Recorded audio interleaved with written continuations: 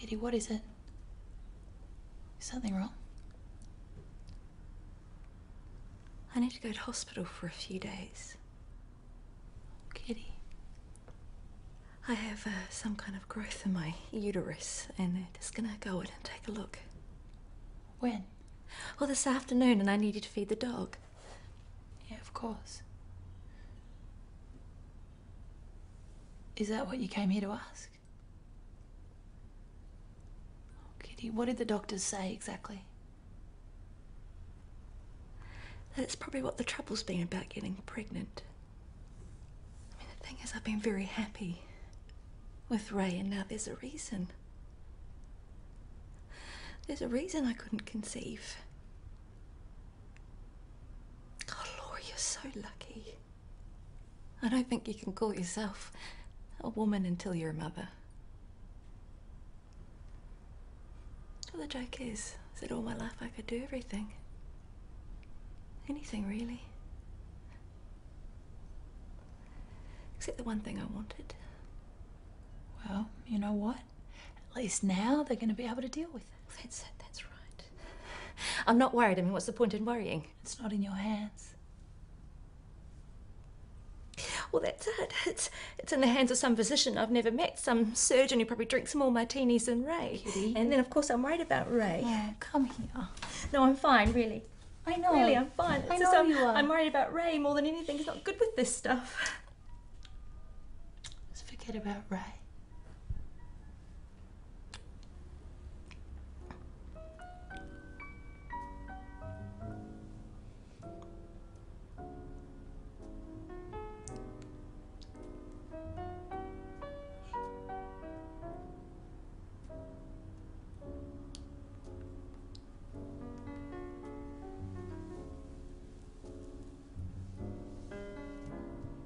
Sweet.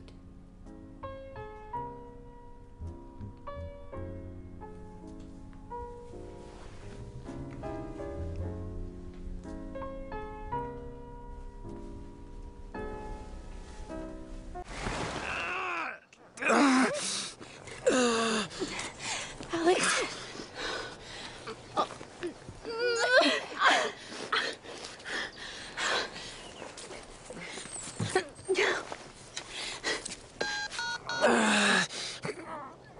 Hello? Ambulance, can you hear me? The tree's crushing him. He can't breathe. RMB 2122. Hurry, he can't breathe.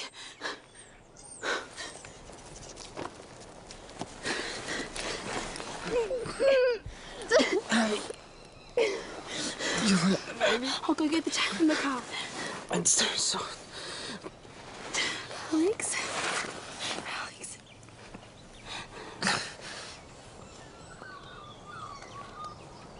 I can't feel anything. You're cold. Come here, cowgirl. Hello, cowboy. Look after our boy. Don't you talk like that, Alex. Do you hear me? I heard you. The ambulance isn't gonna make it. Yes, it is. It's coming. It's coming, and the girls are gonna be here really soon. I'm glad it's me. Not you in the pub. You love him, that's all he needs.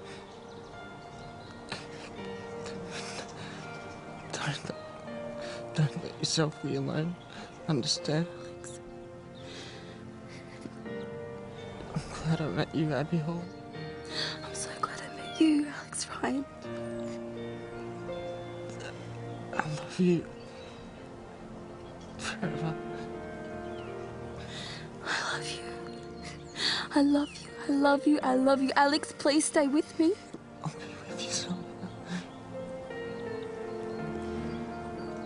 I'll find a way. No. No, Alex, open your eyes for me, Alex. Alex, come on, please stay with me. Alex, open your eyes. Help! Please, anybody help me. Alex, come on, just open your eyes for me, okay? Alex, come on, just open your eyes.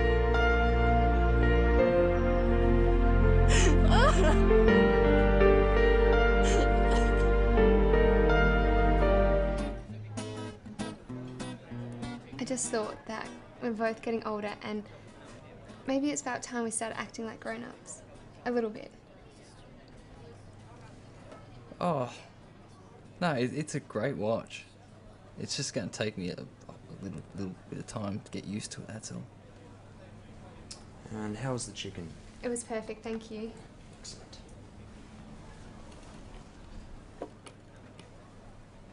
Alice, we've been together for 3.5 years. And I like you. I like you a lot. I'm glad. Alice, I think you know how I feel about you. So...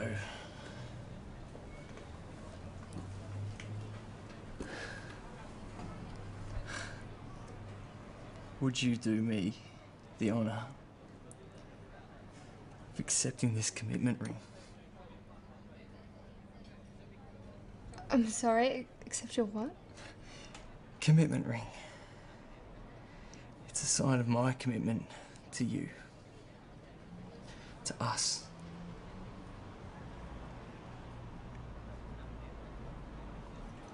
Don't you like it? No, it's just a commitment ring, Jim. What are we, going steady? For a second there, I thought you were going to propose. Propose what? Marriage. Marriage. That's a big step. Yes, it is. It's a big commitment. The 18-year-old temp at our office just got engaged to a guy she's been seeing for 3 months. That has nothing to do with us. What are your plans? I thought we'd get dessert. No, Jim. Not for dinner. For our life, for us. Why do we have to have plans? Because I came back to Australia for a month, 3.5 years ago. So, where are we going? My treat. Where are we going? My holiday surprise, my room. Where are we going? New York. New York. You angel. You did remember to pack my passport. Of course. It's with my passport. Yeah, and where's that? Somewhere you can't find it. No one sees my passport picture. When we get on the plane, we've been together 4 years. What about the gap? You mean child separation? Didn't work out. Happy anniversary. Professor Fleming died last week. We're throwing him awake. And you and this Fleming were... No. Sorry, it's just you're putting posters of him up in your hallway. You can see where I get the impression that he was a little more than a teacher. He was more than a teacher. He was a great writer and an inspiration and many other things you couldn't possibly understand. You don't like me. You don't know me, but you don't like me. I know you. You do. We met yesterday. With Marty? Marty? Yes, my friend Marty. He bartended for you. Right, sorry, of course. It slipped my mind. Of course I met you yesterday with Marty. It's good to see you again. Rory! Good to see you again, Rory. You're looking well. Anger works for you. I'm not angry. I'm just irritated. By me? Yes. Because I forgot for a moment who you were. No, because you speak to people like they're beneath you. Do you know what I do? Bullshit. Do you know what I do? Now listen to this, dick fuck. What I do all day? I fuck men. I hate. What are you gonna do about it? Okay. That's it. No more escorts. No more brothels. We're going away. You don't understand, do you? What if I want to keep using? I hate working, but what if I want to keep using? What are you gonna do about it? We need to talk, Will. What about? You know what about. Can't I wait till we finish this job? When's that? A week? 2 weeks? We need to make a plan of action now. You know my plan of action. To do nothing. That's right. Damn it, Will. Matesy had me locked in his office for 5 hours yesterday. 5 hours. He's asking all kind of questions. He's asking everybody questions. Yeah, but he's zeroing in on us. Everyone's talking about it. He's just rattling your cage. I've got to tell you, with a wife and 2 kids and a promotion in the balance, it's rattling hard. We say nothing, it goes away. Simple as that. We have tampered with evidence. We've pushed witnesses. We've even planted shit. And now they're sniffing around like dogs. Especially on the Dobbs case. Weston Dobbs murdered an 8-year-old boy and left him hanging in the shed like a piece of meat. You remember that?